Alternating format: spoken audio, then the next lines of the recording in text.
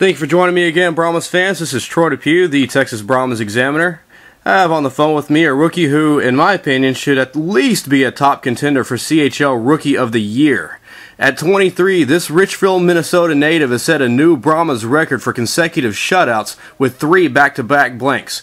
He also, more impressively, set a new Central Hockey League record for consecutive minutes without allowing a goal at 238 minutes and 31 seconds. He has consistently held a goals against average of around 1.90 and a save percentage average around 9.25, which has been league leading throughout the season. In other words, this man is stingy between the pipes. He was named to the CHL All-Star game as a reserve goalie. That's right, I got on the phone with Mr. Mark Guggenberger. Thank you for taking the time with me today, Mr. Guggenberger. Yeah, no problem. But you're not a stranger to Texas hockey, are you? You looks like you played for the Texas Tornado for a few games in the 07-08 season. Is that right? Yeah, I was down here for a couple weeks in between playing for a couple teams in the Western Hockey League. So what actually brought you to Texas in the first place, and what brought you back? What's that? What brought you to Texas in the first place, and then what brought you back to Texas to play for the Brahmas? I mean, in the first place, it was just a place to keep playing, and it was after high school, I got an opportunity to come down here for a little bit and test it out. And then I obviously went to university last year, and I met Forby McPherson, and he had a strong connection with the Texas Brahmas down here, and they came highly recommended. Cool. Now, I mentioned you were named to the All-Star team. How did that feel to be named an All-Star in your rookie season? Oh, it was great. I mean, I came into this team, this organization, as kind of a backup goalie, and had to kind of work my way up and prove myself a bit in the first half of the season. It was great to be honored like that. I'm sure it was quite an honor to be named to the team in general. However, I feel and will continue to feel that you should have been named the starting goaltender. The stats said you were and are the best goaltender in the league, and with you setting new records, it shows that you are the best the league has seen in quite a while. The stats also show that you're not just a quick flash in the pan, meaning that you're really that good, not just some lucky or, on a hot streak. You really are consistently stingy. And I know it's really semantics, the way you word it. All 3 goaltenders get to play 1 period during the All-Star game, but when filling out your hockey resume, I think you should have been named as the starting All-Star goalie. Well, I mean, there's a lot of good players, a lot of good goalies in the league. So, I mean, I was just honored to be there. And the guy we had starting the game, Nick Boucher from Fort Wayne, he's been in the league for a couple of years at least, and he's definitely one of the top goalies in the league also.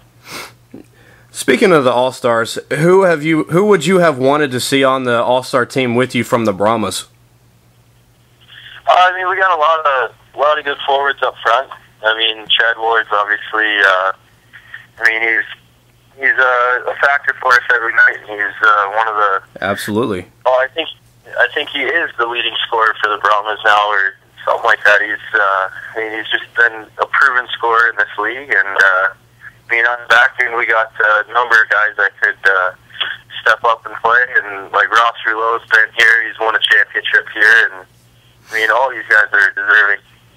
That Rouleau is quite a story. I actually had an opportunity to talk with him before the season started and talk to him about the amazing journey that he made come to the team through the open tryouts that they have and getting on the team. Then he got cut and came back to the team and ended up being a part of the championship winning team. That is quite a story that Rouleau's got, and he is one heck of a good defenseman. Absolutely, he definitely makes my life a lot easier every night, and he's a big part of our team. Now, hockey players are noted as being very superstitious, and goalies more so than any of the other players, doing things like not changing socks or washing their jersey or their socks, or eating the same meal before each game if they're on a winning streak. So I gotta ask, how crunchy are those game day socks? I actually don't have anything quite like that, but I mean, obviously, when you're doing well, you try and keep your game day routine, keep it the same, and hope it keeps working for you. Do you have any superstitious type rituals that you do go through? A couple. I don't know if I can really reveal them. They're kind of secret.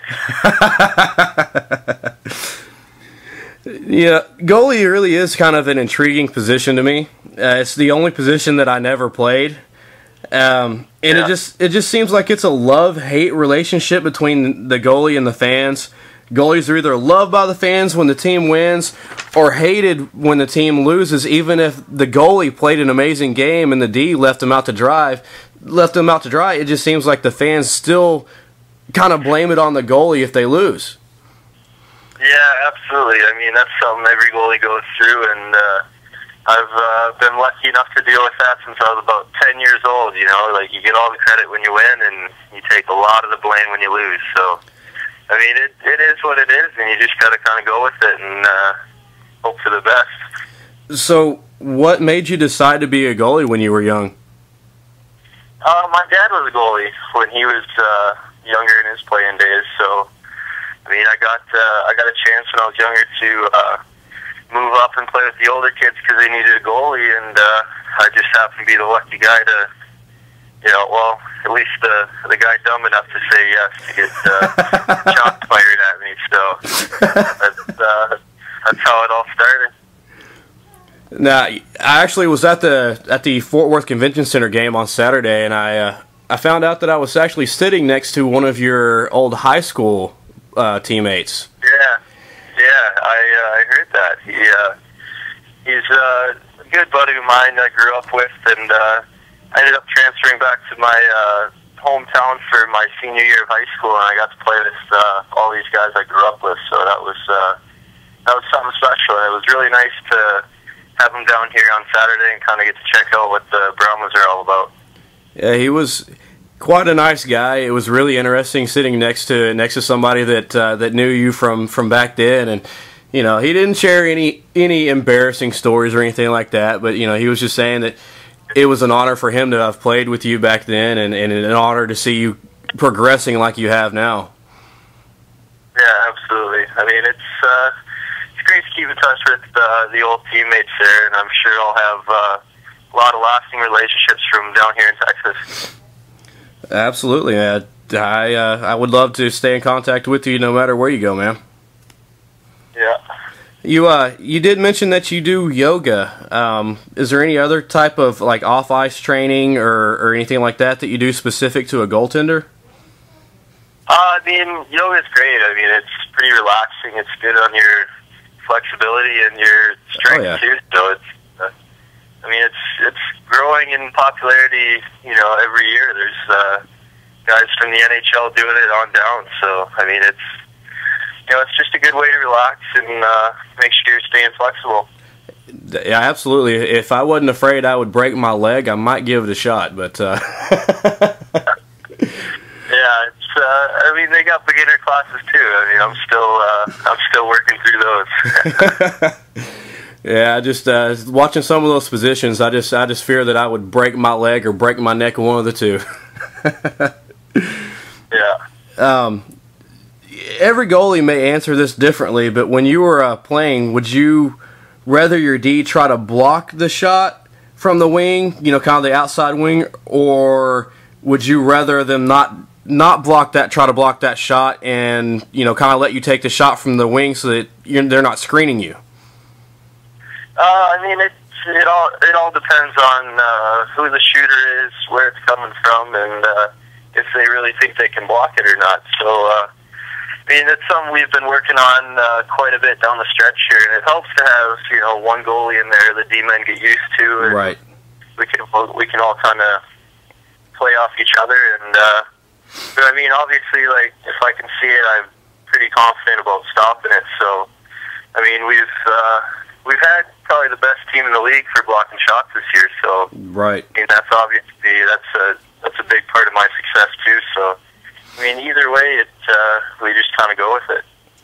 Yeah, that's being a defensive player, that I was, playing in the, like the rec leagues and stuff. It was always interesting each year.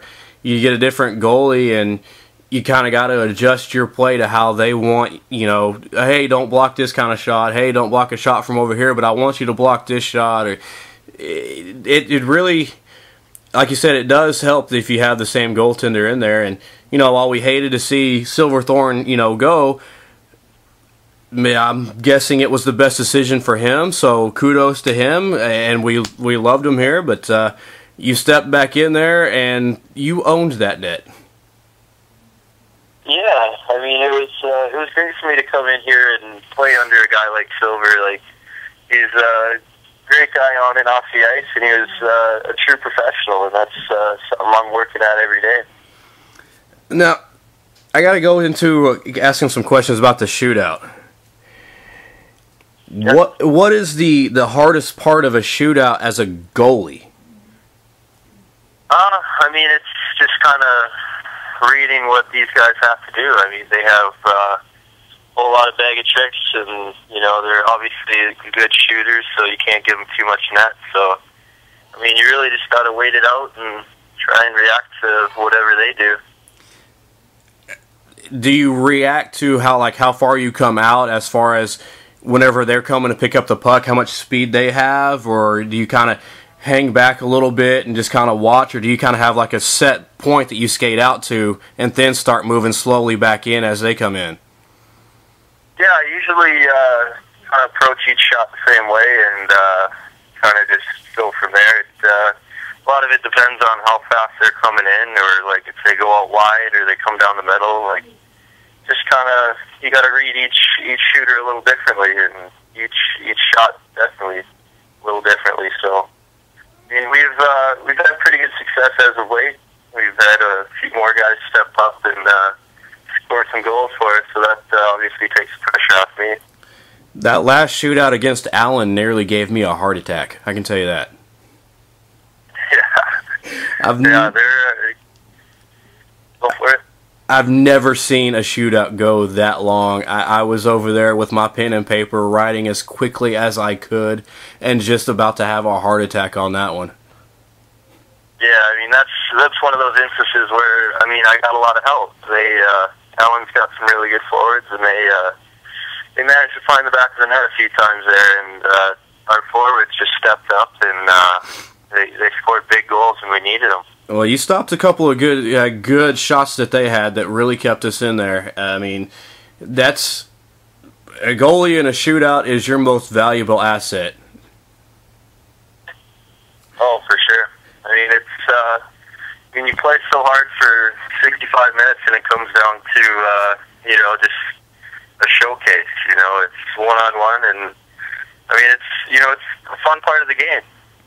What's the craziest move you've ever seen in a shootout?